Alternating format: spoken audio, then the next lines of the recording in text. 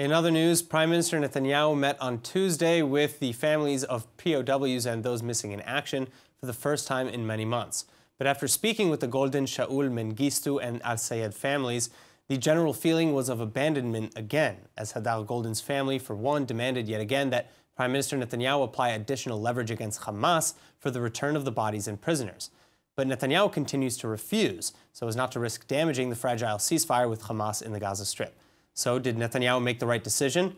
Well, here now to discuss is diplomatic analyst Idan Ronen and Naphtali Bensimon, a journalist and a member of the Likud Party. Thank you both very much for coming in. Thanks a lot. Thanks. So I'll start with you, actually, Naphtali, because you're with the Likud Party, maybe you have some insights here. Did Netanyahu make the right call, and why or why not? Well, first of all, yes, he made the right decision, and it's a very, very delicate issue. Sure. And of course, we can blame him that it's the election period, or maybe he just wanted to calm the families, and maybe it's because the 5 years of the last operation in Gaza.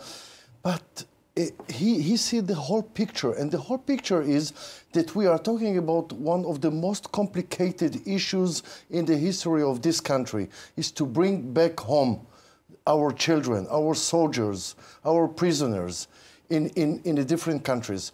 But in this case, it cannot make, and I will make a distinction between civilians and soldiers. And I think in this case, I'm talking about 2 dead soldiers, and the issue of bringing them home, it's totally different from what we saw in Gilad Shalit issue. But continuing off of what you just said, you said 2 soldiers, but there's also, let's not forget, Mengistu and Al-Sayed, who are not soldiers, yes, who are non-combatants. I don't, it's not that I care or not, but I think we must make a distinction between soldiers and civilians. Civilians arrived to Gaza by their own. Soldiers went there by the authorization of the government, and they were soldiers. And soldiers know that they can be killed in action. All right, well, Idan, what's your take on this? Because again, taking the Goldens and the Shaul's argument for them, they're saying, how can this not be at the forefront of our argument? Why isn't that the top priority in any negotiation with Hamas? Well, first off, let us first credit those families, and I just would like to highlight one certain point, and that is to credit their nobility, because unlike the other prisoner exchange swaps, even the mere word exchange is non-existent in their vocabulary. They do not ask for any exchange of prisoners.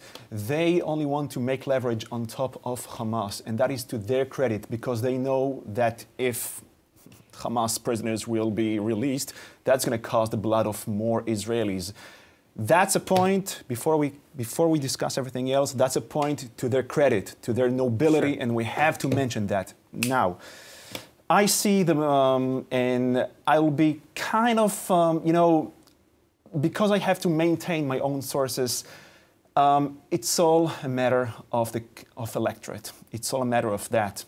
I know, yes, just as Naphtali mentioned, we are in an election campaign. That's going to be the least of his priorities right now, to take care of the families. But the thing was, when the Goldens and the Shauls, and they were crying out, why did you remind only now? We can credit Netanyahu that behind the scenes, he has done a lot.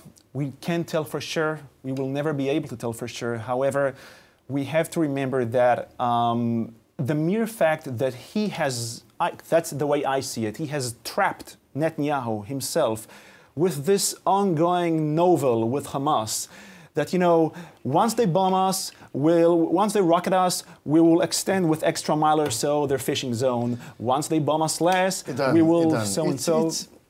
Hamas will never give something to Israel because it's the only arms or tools that he has against the state of Israel. He will not. We are a mighty country. Or we give him a formal recognition or 1,000. It is intolerable that this organization, which It's just a a bunch of terrorist gangsters. Yes, There's just a bunch of course. gangsters. They are able to dictate to the mighty empire of the Middle East what to do according to their own terms. It is preposterous. It is ridiculous. Well, so I want to ask, because you pointed to Gilad Shalit earlier. Yeah. What are the biggest differences between the situation with Gilad Shalit versus now? One is alive, and the others are not. Well, Hisham Al-Sayem and Mengistu are their condition is not known. I'm not talking about civilians. But we're talking No, about bringing I'm not talking. Israelis For home. me, they are not prisoners. They are. Then what are they? They're being held against their will in Gaza. They are citizens who cross the border. Right, but they were mentally ill. No, they didn't know what they were doing, and either way, does that justify their being kidnapped? No, that's a different negotiation. That can take years. We can wait about soldiers' negotiation. So Gilad Shalit was alive soldiers, and we are talking about 2 dead soldiers there. So the price is different, the attitude is different, the main media focus is different, and it's very painful. But I'm telling you that day by day in the Prime Minister office, there is a team who is working. There's a team who's 100% dedicated to this issue. 100% dedicated to this issue. But we cannot talk to the Hamas. We have no partner. And we have 2 dead soldiers there. And it's a very, very, very complicated situation. Let me ask you something. Comments. What would have happened if Victor Lieberman would have kept up to his own word as he has promised and he has pledged in Hebrew, and it was, you can document what I'm saying. I'm giving you Hania, Hamas Prime Minister, 48 hours. Either you bring back the dead bodies or you're going to find yourself buried deep down the ground. What would have happened if only Lieberman would have kept his word? This is a political situation, a decision, and I think I will agree with this decision if we kept it all the way. No, but we decided. What I'm trying to say is a matter of spine, guts, and courage to be a leader and show, no, I will not allow this bunch of gangsters to dictate their terms to us. Believe me, hostages is the most delicate issue all over the world. All over the world. And our Jewish heart goes forward in front of everybody else. Yes. All right, well, Idan Ronen and Naphtali Bensimon, thank you both very much for coming in. Thanks a lot.